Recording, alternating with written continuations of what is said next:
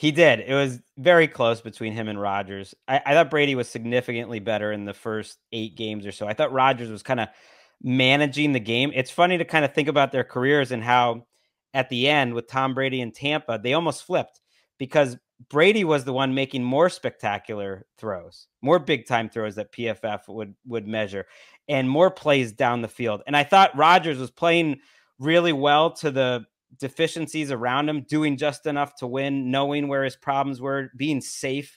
And he's a very conservative quarterback. And Brady, to me, was taking more chances, and yet he still didn't make very many mistakes throughout the course of the season. So to me, he played at a slightly higher level, more big time plays. His arm, I watched his whole career. His arm is as strong as it ever was, which is crazy, and he's making more plays down the field